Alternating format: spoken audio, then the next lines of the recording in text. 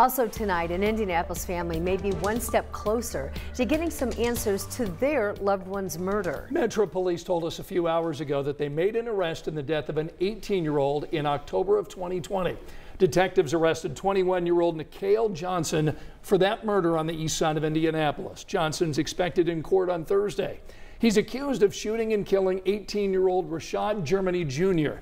Officers discovered the victim's body in a yard near 34th and Shadeland back in October of 2020.